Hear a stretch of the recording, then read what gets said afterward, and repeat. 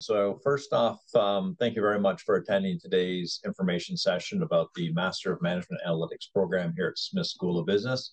My name is Dean McEwen. I'm the director of the blended version of this program.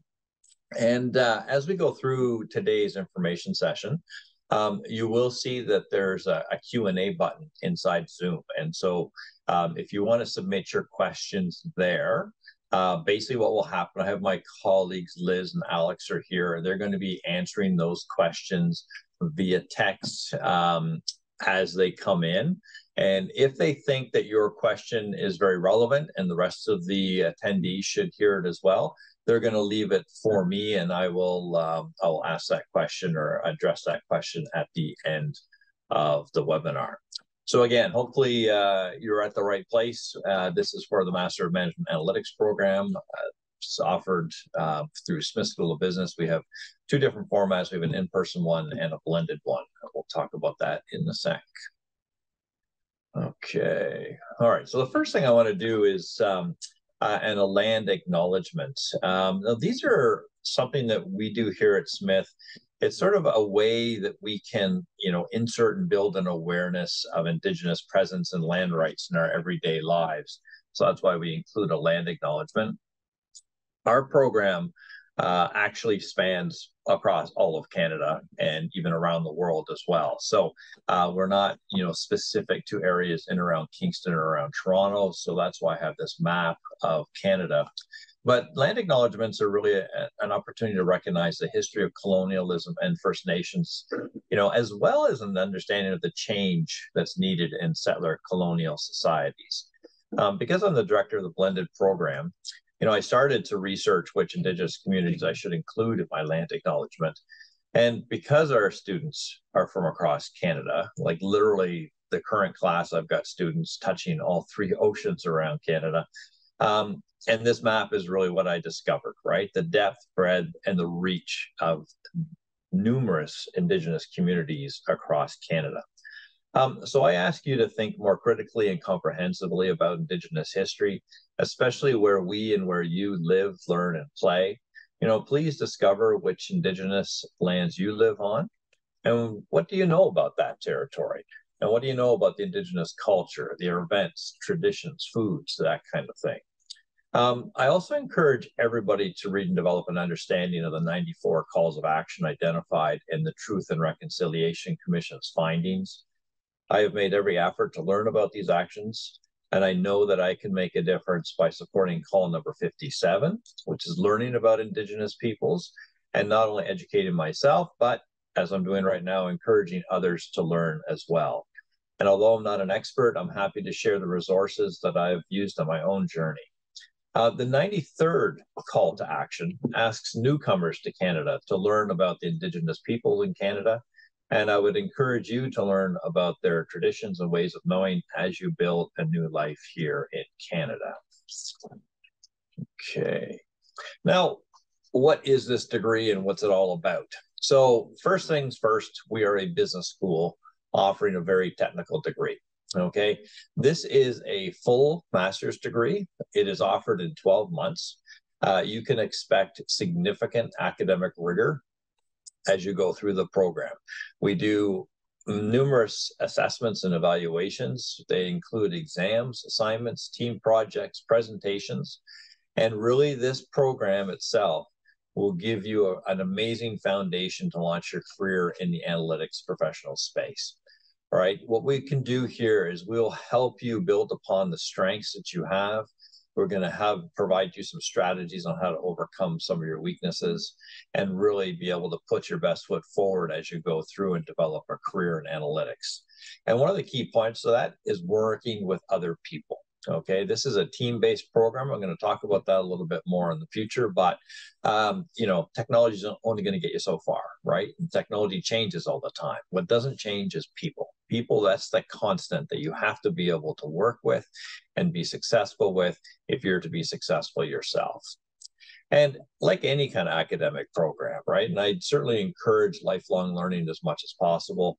But while you're in this kind of a program, this is really your opportunity to try new things. You practice your communications and your storytelling, become better at what you're doing, accept critical feedback, and be better for it, right? Because upon this kind of reflection, you will become a better sort of manager, but also a future leader in your organization as well. And that's what these professional master's programs are really designed to do, develop leaders of tomorrow. Now, this program itself is now available in 2 delivery formats, as I mentioned, blended, which is virtually or almost all virtual or online. And then there's the in-person in Toronto sessions as well. Now, this is just a quick sort of introduction to what we look at in this program from a curriculum perspective. Okay, you need to have, significant foundations in order to build success in data. And that starts at the bottom. What I would look at this as a pyramid. You need to know about verified and trusted data, right? If you don't have good data and clean data, all the rest of the pyramid here will fall apart. It will never work. You need that foundational piece, and you need to have the trusted data and the verified data. And then after that, we're going to go through the 4 different types of what we'll call progressive analytics. Each of these types of analytics is equally important. Not one is better or more important than the other. They just have different functions, and they're going to help you make your evidence-based decision-making by leveraging what you've seen in the analytics piece. And ultimately, what most organizations want to do is get into what we'll call artificial intelligence and automated decision-making. We don't really want people to be involved. The volume of data is so massive that what we want to do is be able to build models that can actually help in real time, right, help an organization make decisions. So if you want to think about a quick example, pricing on hotels and airlines, right? That's one of the biggest things. You don't want people to sit there and think, ooh, demand is high, let's bump up the prices. You don't want that. You want a machine to take care of that for you. And that's what we're going to get. And I would take this a little bit further and say, hey, you know what? We're not even going to call it artificial intelligence. We're just going to call it evidence-based decision making. And hopefully someday, not people aren't even talking about what AI is or what analytics is. It's just ingrained in the decision making process, and it's assumed that this kind of evidence is discovered and the insights are found. Okay. Now, these are the different types of analytics that we're going to be covered in the program. So we're going to start with descriptive analytics. And descriptive analytics is just like what happened, right? Basically, most people in most organizations will have a thing called a dashboard. We used to call it business intelligence. It's basically, how many widgets did we produce this month? How many people visited our website? How many computers were purchased today? That's descriptive analytics. So as you can see, that's a very important information to know, right? When you're monitoring your business, you want to know what's going on today, and you want to be as accurate and as in real time as possible. But most business decision makers, that's not good enough, right? You want to know what's going to happen tomorrow, right? Okay, if I sold this many computers today, how many computers am I going to sell tomorrow? And that's where we start getting into models, right? The models are going to be looking at the past data that's there. They're going to be looking at trend lines and maybe linear regression, that kind of thing, to think about, okay, you know what? If we did this today, we're going to do this tomorrow. We're going to assume that that's the case. The problem with that, most models are inherently broken at some point.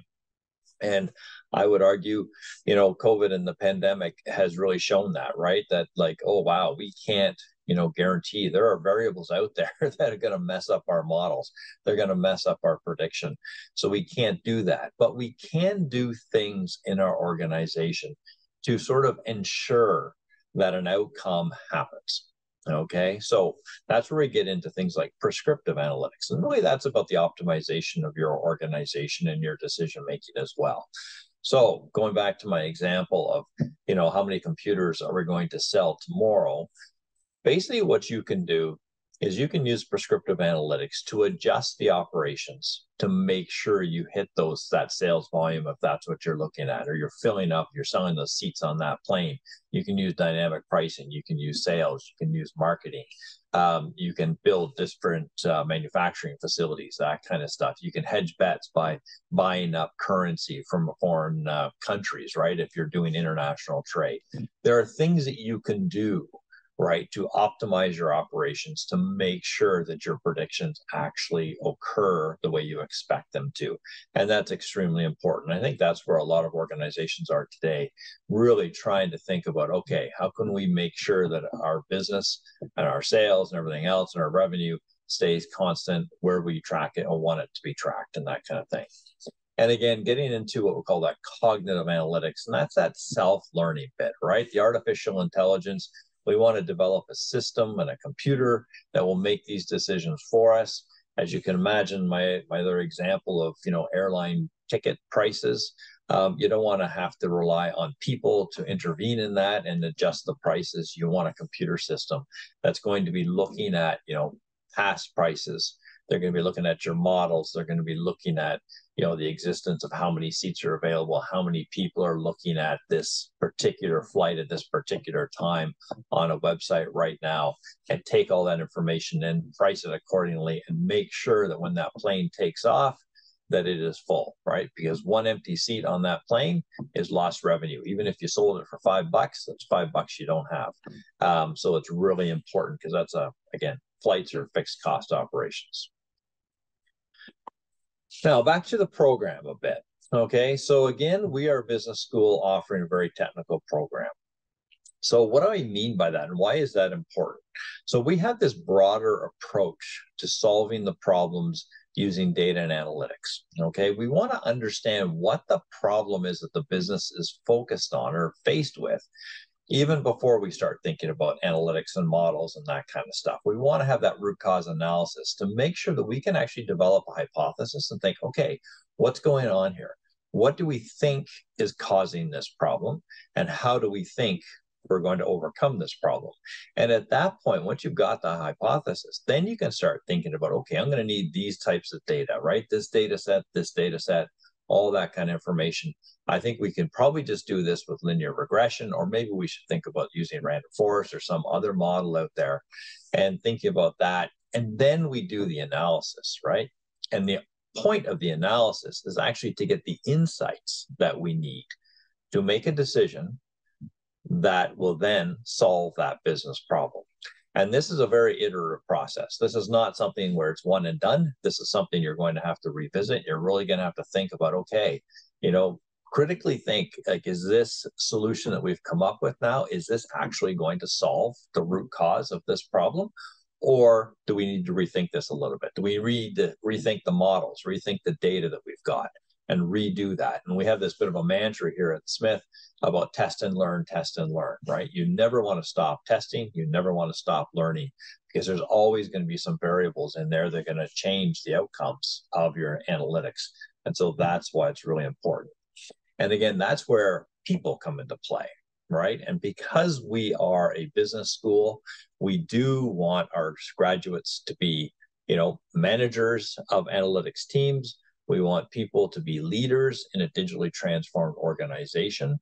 And so we provide this other environment in here. And I always call it the part of the culture of the program is this team-based learning that we go through here.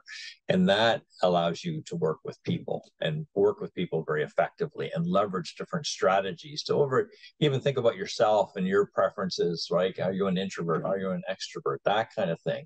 And then how can you leverage that and develop their certain strategies for working with different types of people, because that's where you become effective. You can communicate effectively, you're going to go far, you're going to become a manager and a leader in your organization. Now, these are the courses that we're offering in the program, and we do have what I call these, 3 different types of courses.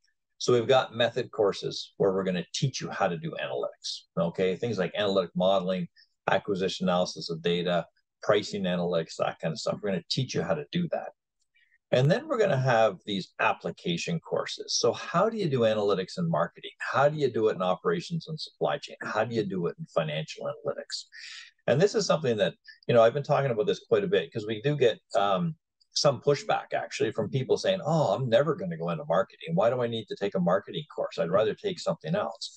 Well, the importance of these application courses is to give you an awareness of what kind of problems organizations have in these different areas, But even more important than that is what kind of data do they have? And I would argue this is one of the biggest differences in organizations from today and 10 years ago, is that, 10 years ago, each business unit, right, had their own data. And in fact, some cases had their own IT groups, right, their own databases, everything. And nobody ever shared. Marketing had their data, finance had their data, accounting had their data, and they didn't want to share it with anybody. In today's world, the C-suite knows that data is power. And so they want to make sure that that data is available to everybody in the organization. And so you're starting to see cloud computing, right? Tools like Snowflake, Databricks, Microsoft Fabric, all that kind of stuff democratizes data so it's available to everybody in the organization. The problem with that, though, is that there's so much data that you don't know what you don't know. So if you haven't taken like a marketing analytics course, you don't know what kind of marketing data actually exists. And because you're never going to get access to something if you don't ask specifically for it. And so some of you may have heard this example from me before, but if you are in the supply chain and operations side and you're thinking about building a new distribution center, what do you want to know? You want to know the marketing. You want to know the marketing data. Okay, what's customer segmentation? Where are our customers? Let's build a distribution center close to the customers. That makes sense. And that's something that's a simple evaluation that couldn't have been done 10 years ago because the marketing people never shared their data. But all of a sudden now the operations team can get access to marketing and can understand, where are the customers? Let's build a distribution center in that space. It's something as what I think as simple as that, but it's a significant change in the mindset of organizations today. And then the last type of courses are what we call those power skill courses, right? And so this gets back to our business school roots. We want, again, to understand people and how do you motivate people? How do you persuade people? How do you work with people? And so we've got an AI and ethics course. We've got Leading Change, which is about developing a strategy and change management. And we've got courses like Introduction to Management. And then we've got our project leadership course and entrepreneurship and innovation course, which are actually electives, but they lend themselves. They're non-technical, but they do lend themselves to working with others and making sure that these projects can happen effectively. And a different mindset too with entrepreneurship and innovation. Now we have, as I mentioned earlier, there's two different delivery formats for this program. We have an in-person format in Toronto.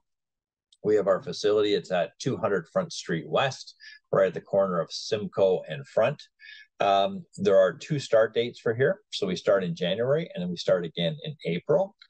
Essentially what you'll be doing with this course or the in-person format is you attend class one night each week. So like say every Wednesday, for example, and then one weekend day for the full weekend day, bi-weekly, and it's all lasts for 12 months. So there's a lot of class time for sure. And this is an opportunity for you to work with your teams and get to know people and do that in this in-person format in Toronto. Our classroom facility there is really close to Subway, GO Train, Union Station, all that kind of stuff. So it's super convenient, easy to get to. There's lots of parking around there. The Metro Toronto Convention Center is right across the road as well. Plus Simcoe Place has its own parking. The in-person format program also has 2 one-week sessions that you come to Queen's University in Kingston. Okay, so when you think about this, we have the opening session where you get introduced to your teams and coaching and start taking your first courses. And then the second session is usually for our electives. And again, it's about halfway or a little past the halfway mark of the program. And it's an opportunity for you to just get away from home, get away from work, focus on being a student full time, and learn and work with others. It's a very, very collegial environment. It's very important. These sessions are required, so you must leave work in order to come down and do these sessions. And, they're, like I said, you'll learn a lot during these sessions, and it gives you that chance of just being a full-time student again and not having to worry about things like walking the dog or taking out the garbage. You're here, you're focused, and you're participating fully. And then throughout the 12 months of the program too, there is ongoing team coaching, There's also networking, there's career support, which I'm going to talk about on another slide. But all those kinds of supports that you would expect, I think, from a business school are available to you in this program as well. Now, for the blended learning format, there's been quite a bit of interest in this, in blended learning. So we now have 2 start dates for it, so January and May. Basically, it's called a blended learning format because there are in-person sessions. There is what we call asynchronous material in course websites. So, self-paced online learning, but there's also synchronous learning as well. So think about a lecture on Zoom. And this is how we teach our courses. Primarily, the most is, online with Zoom. And then that allows you really to take this program from anywhere in the world. And we actually have had students who have been in, Saudi Arabia, Eastern Europe, China, Singapore, all across Canada. We get students from Newfoundland to British Columbia and up into Yukon as well. And so, this is a great opportunity to actually learn about, a bigger variety of industry, and what's going on in those industries, everything from like shipping, natural resources, to government, to financial institutions, to tech companies, all that kind of stuff. So it gives you a little bit more variety in the classroom than you would get in Toronto, Toronto's based in financial institutions, consulting, retail, boutique companies, that kind of thing. For the blended learning format, there's also 2 in-person 1-week sessions. They're separate, they're scheduled a little bit differently. So one's an opening session and one's a closing session. Again, they are both mandatory. So the opening session, the one in January, is going to be in Toronto, which means the closing session will be in Kingston.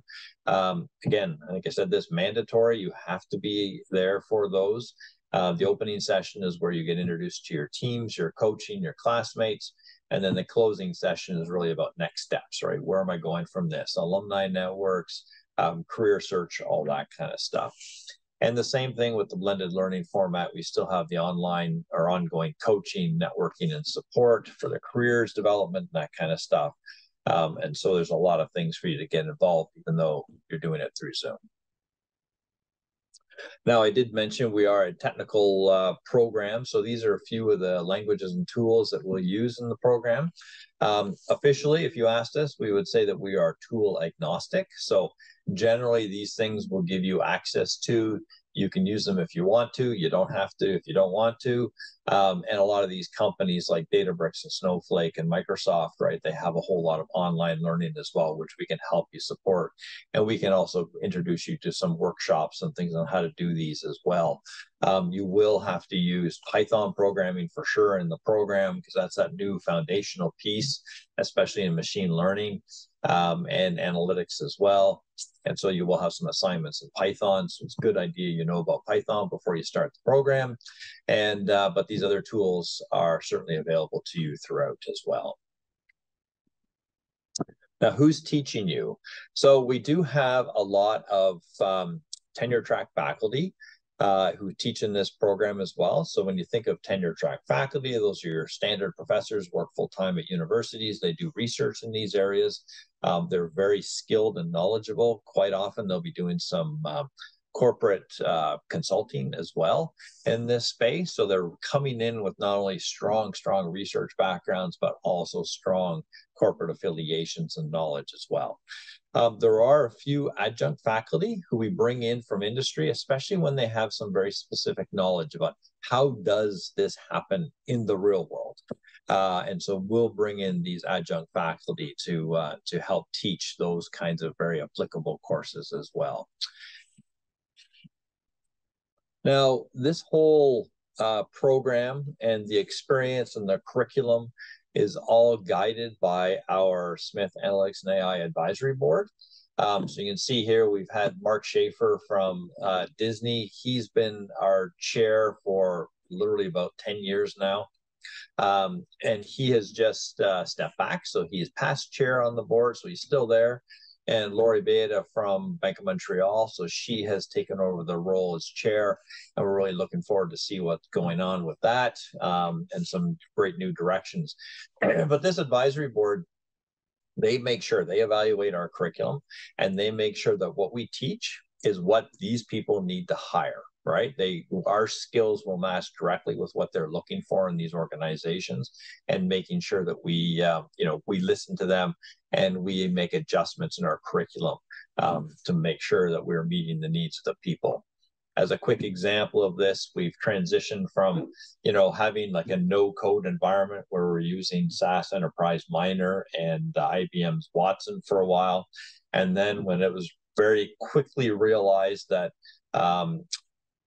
financial institutions primarily were worried about regulation, and understanding the step-by-step of decision-making in analytics, i.e. Watson and Enterprise Miner were kind of what they call black box analytics tools.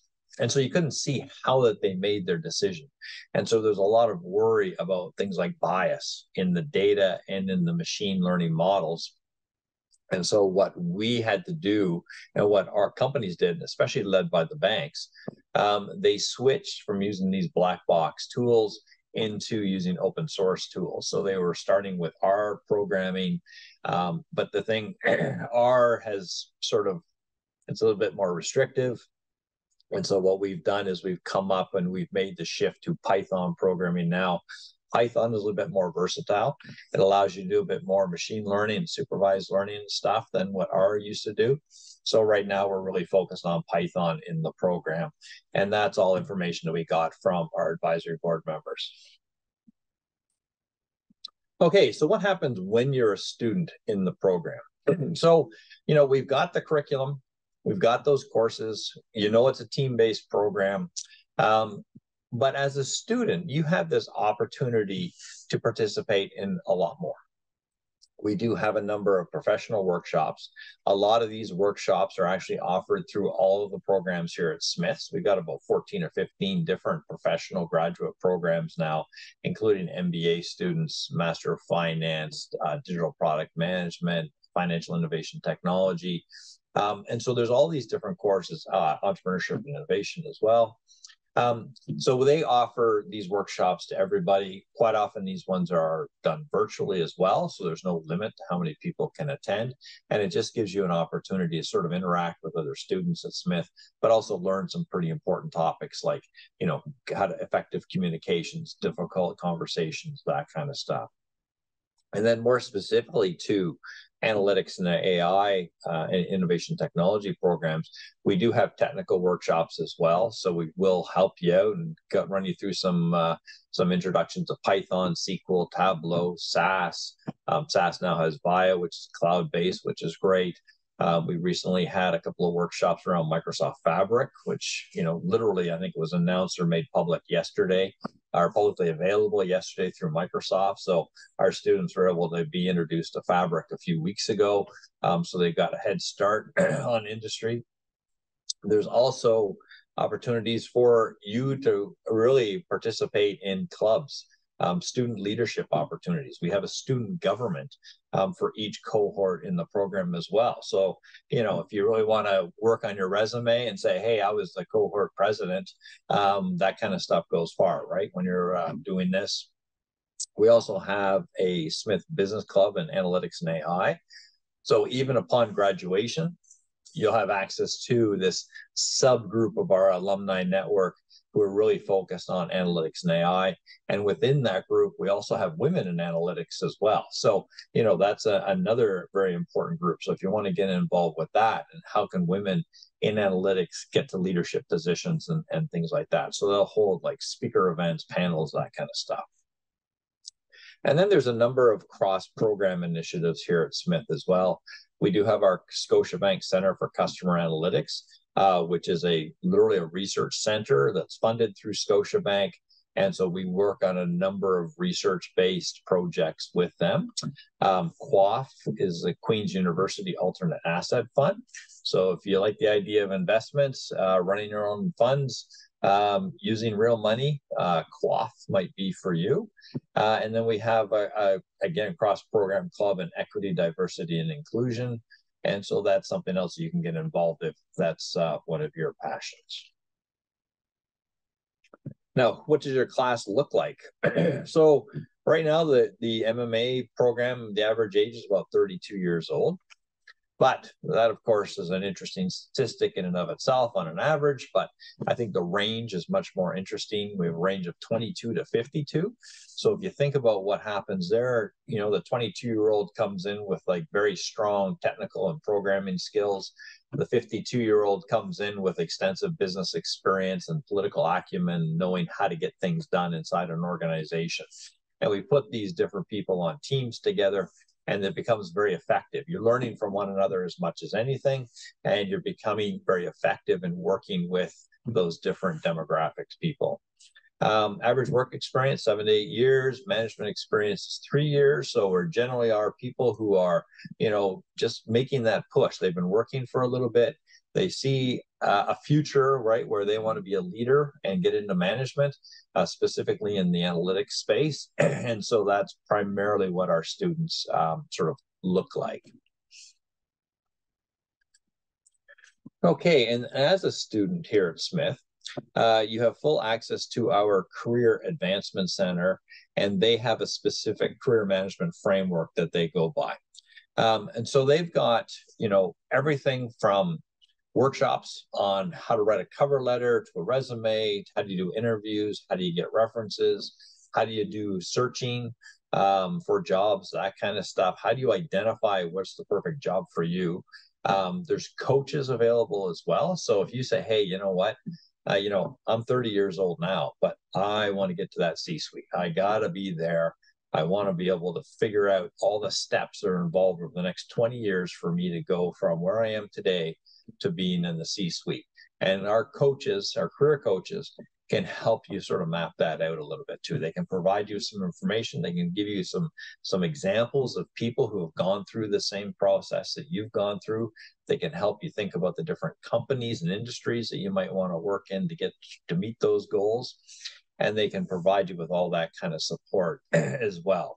They also run a number of like networking type events, helping you understand your personal brand and what you have to offer to organizations and prep you for interviews. There's a lot of funky interviews out there with tech companies and stuff these days. They can help you with that.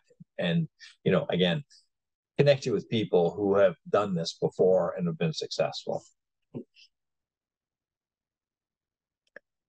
Okay, and this program itself also, it provides you with, you know, what do I call a gateway to professional certifications.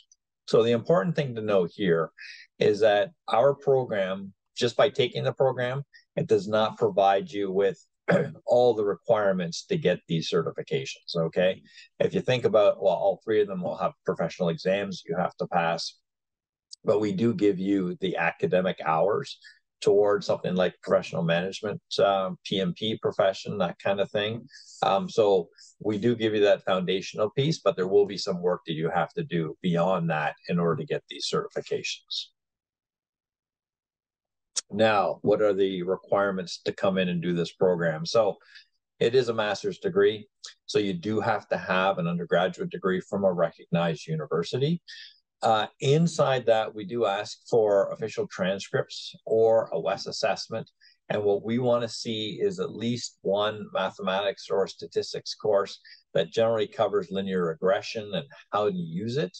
And then we would be looking for, you know, at least a B average on that course as well. So it's very important that you have that sort of what I would call a quantitative assessment foundation, right? We want you to know that you can do math and stats before you jump into this program, because there's a lot of math and stats in this program. So that's going to be really important for you.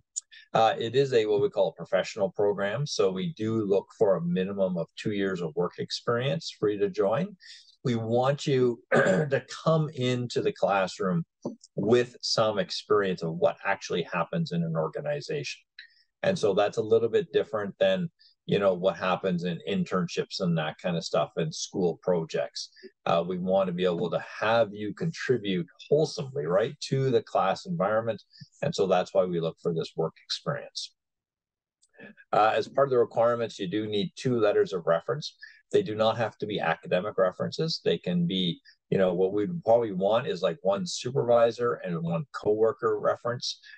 We do have forms to fill out, and they are anonymous and that kind of stuff. So that's an important part of the application process as well.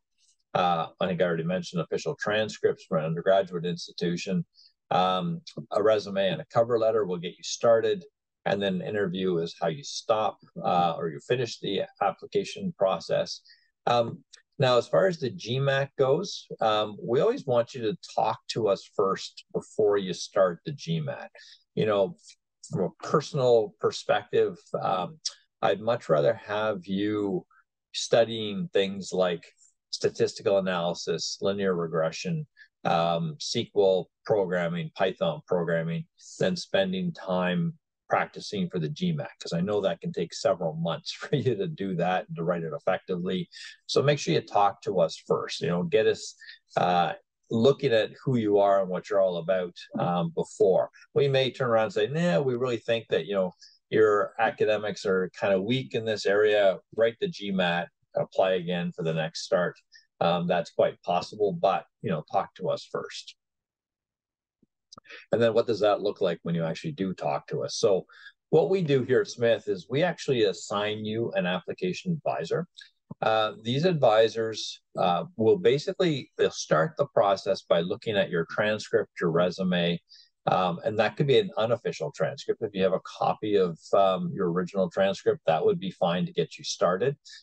We would like to have some kind of a cover letter or letter of intent as well at that point, and that will start your application. So the letter of intent, the unofficial transcript, and your resume, that will sort of get you into what we'll call the pipeline, the application pipeline.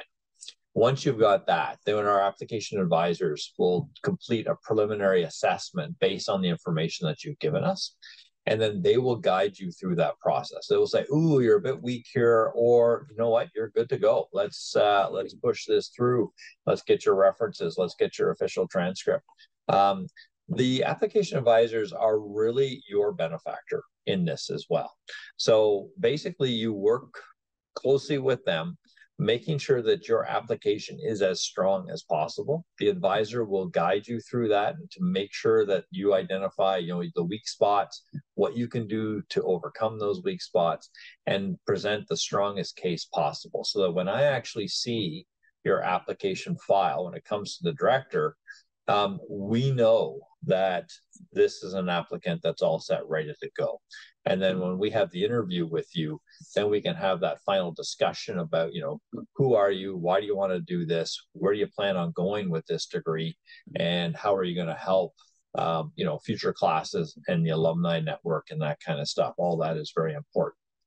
Now, another key thing for us is that we do what we call rolling admission.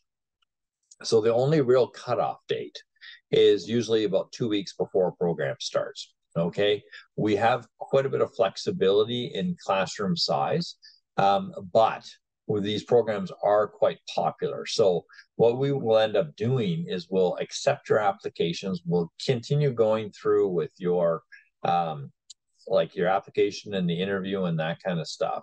And then what we'll do is we'll run a wait list if the classroom is full. And so you'll get put onto the wait list. And as people defer, we have lots of different reasons for people to defer, whether it's monetary or family or what have you. If somebody defers, and we'll bring you off the wait list. And then when we actually basically get to, a week before the actual program starts, then we'll take you off the wait list. We'll put you on to the next start date. We'll work with you to see if that's something that works for you. And then you'll be probably offered admission to the next start date as well. So that's why we move by rolling. We never actually stop recruiting. There are no real deadlines. As you can think about that process, it's always better to get your application in early because the pool and the competition isn't quite so large at that point. So make sure you get this stuff done as quickly as possible. Get into the queue, get that interview, and hopefully get accepted to the program. Now, this is this edX MicroMasters program. It is what we'll call a pathway into the MMA program. If you complete this successfully, you will get advanced credit for 2 courses in our program. So MMA 863, the Introduction to Analytic Modeling, and 867 is predictive modeling. By bypassing those 2 courses, there will be a reduction in program fees. But, and this is quite a big but, this program itself is offered through MIT. So the thing is, it's actually quite expensive, and it's very, very difficult. It's highly technical. It is specifically around statistics and data science. And it takes 2 years to complete this certificate. So I would always argue that if you haven't started this yet, then look at our program and just go direct entry into the MMA program. If you have started it, definitely continue it if you can. Look at your return on your investment and that sort of thing.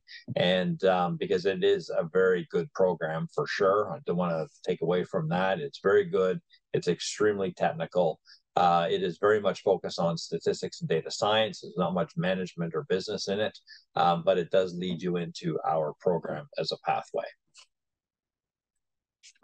Okay, so we've got 2 start dates, which means we also have 2 sets of program fees. So if you start the program in January 2024, the domestic program fees are 43,840 Canadian dollars. If you're an international applicant, they'll be 79,900 Canadian dollars. These are all-inclusive program fees. Okay, so it includes your tuition, plus your books, your learning materials, case studies, that kind of thing, all your meals and accommodations for residential sessions, all software licenses, everything you need to do. When you come for our in-person sessions, basically what you do is you have to pay for your travel to get to the site. Once you get there, you check in at the hotel. We'll take care of all the costs at that point right there. Any kind of social events that we do, the dinners, like I said, meals, accommodations, that kind of stuff are all part of these fees. The fee itself is broken down into a deposit of $2,000. That was what holds your spot after you've been accepted to the program. And then the remainder is divided between 3 installment payments over the year. So, for example, the January start, the big installment is due January 1. There's another one May 1, and the third one is September 1, so that you're all finished up before you finish the program in December. Now, for the April-May start program, the fees do go up. And so the domestic price of the program is 45,490 Canadian dollars. For international students, it's 83,700 Canadian dollars. Same kind of deal, all-inclusive fees. We cover all the tuition, books, learning materials, meals, accommodations, and all the software licenses and things. And again, it'll be broken down into the deposit and the 3 installment payments. Now, when you're thinking about paying for the program and all the different financing options, for domestic students, we do have an agreement with the Royal Bank of Canada, RBC. You can get a student line of credit there. You do have to follow the standard application process. And what I found is that, you don't really get a better deal by using RBC. So generally, what I've heard anecdotally anyway, is that you just work with the bank that you've always worked with. And most banks have student lines of credits, and this is definitely works for that. So you can apply there. It's like shopping for a mortgage. You go for different options, different banks, and see what's going to be the best deal for you. The MMA program is OSAP eligible. So that means that not only is it Ontario Student Assistance Plan in Ontario, but generally that means that it goes for provincial student assistance plans, British Columbia, Alberta, Manitoba, that kind of stuff as well. But this is not guaranteed, and I cannot guarantee that you're eligible for that. So this is based on an individual application that you will make to your provincial organization that does that. In Canada, you can also borrow from your RSPs through the lifelong learning plan and tuition tax credits. And then there are a couple of scholarship opportunities.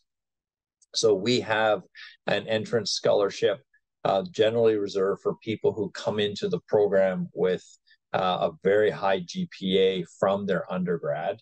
So we'd be looking at a GPA of like anywhere from 3.8 to 4.3 on that, 3 or 0 to 4.3 scale. So we definitely want to see significant good grades there, Dean's Honors List, all that kind of fun stuff. We also have a couple of entrance scholarships to encourage Black and Indigenous students to join our programs. And we do have the Vector Institute for Artificial Intelligence Scholarship. There's not a lot of the Vector scholarships, and there's a very strict timeline for that. So, for example, if you were thinking of Vector scholarship and wanted to do the January start, those deadlines have already passed. So you would have to be fully enrolled in the program and get ready to start the program in May, and then you might meet the eligibility requirements probably in January, February. So if that's something that's on your mind, take a look at those deadlines, making sure, again, Vector requires very high academic standards. So you do need to have, an AA plus 3.8, 4.3 GPA in order to be considered for that scholarship. Okay, so as of today, because we're getting very close to the January start, we do have about 2 weeks really to get applicants in for January for both the blended and the in-person. We're getting very, very, very close to the end of the recruitment cycle for those and almost building into wait lists. So if you really want to start in January, you need to speak with the application advisors right away and make sure you get all your stuff in within the next few weeks. If you want to do April, again, interest is always high in these programs. So, I would definitely say apply very soon for the April start as well. If you're an international student, I think the January 2024 start date is probably not going to work for you in order to get student visas and all that kind of stuff. But for the April 2024 start, again, we do look for these applications. They're going to close in about a month's time. So it's really important that you get there, get that started, and make sure you can apply for your student visa as quickly as possible.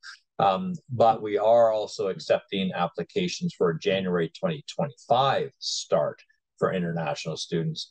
That gives you about a year, and that might be a good thing considering, the delays in visa processing and that kind of stuff. So if that's what you're thinking about, if you're an international student, again, don't sort of give up. Talk to our application advisors. They can guide you through this process, and they can make sure you're all set up to join the program at the earliest possible point. Okay, and just as a quick sort of summary, remember, this is about business. We're a business school. We know, and we have seen consistently over the past 10 years that we've been running this MMA program, that analytics and these insights from analytics provide tremendous business value to organizations. We are seeing this now. Most organizations have embraced this. They are looking for a lot of analytics professionals and talent to join their organizations because, since the pandemic, they actually have to rebuild a lot of their models.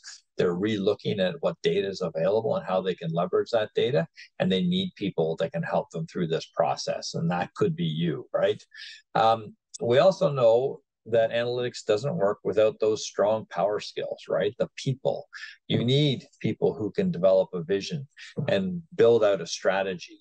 We need people who can lead their teams effectively through this kind of change, because this is a significant change in the decision-making process of most organizations right now.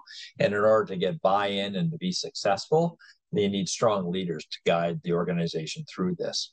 And again, this is done through people, right? The collaboration amongst people, amongst traditional business units. The new teams of today, what we call high-performing teams, they're going to include people from many traditional business pillars, right? It's not just an IT team getting together. It's probably going to be somebody from finance, somebody from marketing, somebody from supply, who are going to be working together to solve these business problems. And ultimately, what the big goal is to make sure we have a digital culture in our organization. And again, if you're going to be a leader in that organization, you have to understand digital, you have to understand analytics, data, and decision-making processes. And this is what's going to be truly successful. Okay, so then the only other question is, are you ready? And if you are, I encourage you to visit our website there, fill out the application as quickly as possible, get that information into us. Like I said, all you need, resume, an official transcript, and probably as quickly as possible, some kind of letter of intent or a cover letter. And then that will allow us to assign you an application advisor who will then do a preliminary assessment and get you all set, ready to go. Okay, and then here's my contact information. That QR code connects with my LinkedIn profile, so I'm happy to connect with people there. We are connected with people. We're constantly sharing information about analytics and different companies and jobs and all that kind of stuff on LinkedIn as well. So I encourage you to connect with me there and learn a little bit more about what we do here at Smith and in the analytics world. Okay, so I've got a few questions here, and I've got a very short time period to do that. So, Li Shang Guo says that for the in-person program, are all classes recorded? No, they're not recorded. The expectation for in-person classes is that you attend the class. We actually do have an academic regulation that says you cannot miss more than 25% of a course's class. So it's really important that you show up there in person. Again, it's a team-based program, so you'll want to be there for your team as well. So that's extremely important. Okay. Is there a change that students from blended learning in person will meet, or is there a chance, I suppose? So actually, for the January start, there won't be specifically, but for the May start, or April-May start, I've been actually working with the other director, Jen, and so we're going to be running the opening session together. Well, of course, the classes and stuff will be separate, but we'll be inside Goods Hall at Queen's at the same time. And so we'll be sharing some social events, networking events, boat cruise, all that kind of fun stuff. So yes, you'll be able to get there. If you're a blended learning student in the GTA, you can actually, you'll be invited to any in-person events at our Simcoe Place location. So you'll have those kind of opportunities as well to meet with people. Is there an applied work learning or co-op for this program? There is not, because most of our students, we expect our students to be working full-time as they take this program. Now, if you are an international student and you're here on a work permit or a study permit, you can work a certain number of hours, and there are some internships, particularly the MyTax Business Strategy Initiative internship. You can do those as well. So they get posted on our Career Center's job board, and you can apply for those if you want. But there's nothing official to the program itself. Passing grade for the program. So inside our academic regulations, you can only have 1 D- in the program, and you can only have 2 C- or less in the program. So those are the requirements. What will happen is that you'll end up having a conversation with me. Actually, if you end up getting a D- in a course, we'll be having a conversation about next steps and whether or not you should be continuing in the program. Why are fees different for winter intake and spring intake? It's as simple as fiscal year. So our fiscal year starts May 1st. And each fiscal year, or when we have the program fees, they have to be approved by our Board of Trustees here at Queen's, and that all happens in May as well. So basically, if you saw my slide there, there's a little disclaimer, says it's to be approved by the Board of Trustees. So that's why. So any kind of fee increases will always happen as of May 1st at Queen's. That's the same for undergraduate tuition and everything else.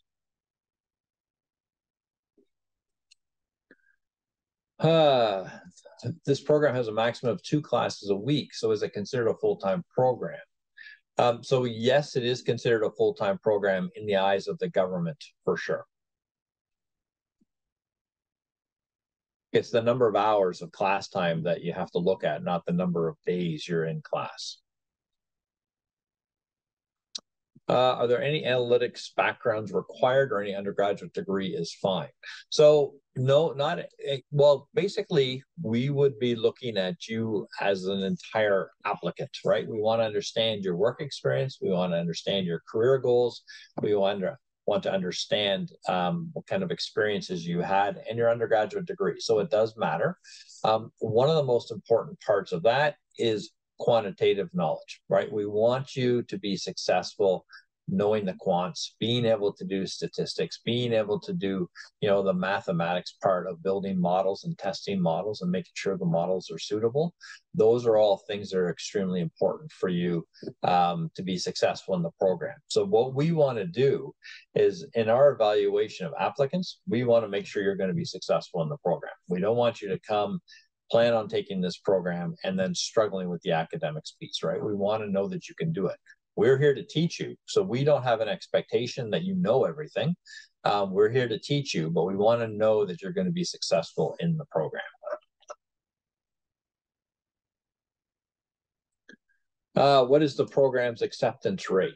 What is the class size? So each class is roughly, like each cohort is somewhere between 65 and 75 students. The program's acceptance rate. So what will happen is we actually really don't have that statistic, because what we'll do is when we introduce you to your application advisor, they will work with you. So before you even make a full application, they will let you know if you look good on paper, kind of thing. And then those are the people that go forward. So it is extremely, we have thousands and thousands of inquiries into this program each year. And like I said, each cohort we bring in, let's say 65 to 75 students. So, I can give you those kind of statistics. It's like 2 or 3% will get through. But of course, not all those inquiries are actually interested in taking the program. So yes, it's a difficult program to get into. But no, if you think you're good, talk to an application advisor. Okay. And what specific courses can be taken via online learning MOOCs? I'm not entirely certain what you mean by that, Kenny. We don't accept credits from other programs because this is a team-based cohort program. So you do have to take all of our courses to get credit in our courses in order to go on to the next courses.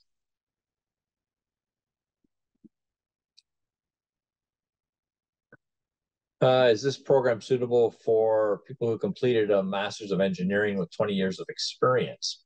Is it equivalent to MBA, or job prospects the same? So, well, it's equivalent to an MBA in that it's a master's degree recognized in Ontario. So I'd say that is an equivalent piece. Depending on the job you're looking for and what you're trying to do. If you are making a pivot from a professional engineer role into becoming an analytics professional, your 20 years experience is going to be helpful for sure. You're going to have a good understanding of that. But again, you'll have to sort of manage expectations there, I think. If you think you're, what kind of role you're looking for and that kind of stuff. MBAs are still extremely important if you want to get to that C-suite, right? You want to have that more holistic view of an organization. You want to be able to understand HR, leadership, accounting, economics, all that kind of stuff. You're not going to get those specific courses in this program. This program is very specific to analytics. Statistics on employment rate after graduation. So again, that's a very interesting thing, because most of our students are working during the program. So it's not like an undergraduate program where you'll take it and then go out and get a job. It's very easy for me to say that, we've got, 95 to 100% of our students are working. It's because they start the program working as well. What I always want to know, if people have a question about their career, or what they want to see themselves, or where they want to go, take a look at LinkedIn, go on there, do a search for Smith School of Business, search for the MMA degree, and take a look at our graduates. We've got like, I think 1,700 graduates out there now who've taken the MMA program. And you can see their career journeys, right? Because everyone's LinkedIn profile is like an online resume. And you can see the jobs they've got, the promotions they've received, the companies they've been working for. That is by far, that could be your first data mining project you want to do, is take a look, see if you see yourself in one of those applicants. And again, reach out to them. Hey, let's have a coffee chat. Let's talk to you about, how you went through the program. What did you do since the program? And that kind of stuff. That's all the beginning of networking, and that's really important to be proactive when you're looking at this. Okay, I'm 3 minutes past my time, so I apologize for that. Hopefully, we've been able to answer your questions. If we haven't, make sure you reach out to us, fill in that get to know you form online, start your application as quickly as possible, and hopefully I'll see you in either January or May. Okay, thanks a lot.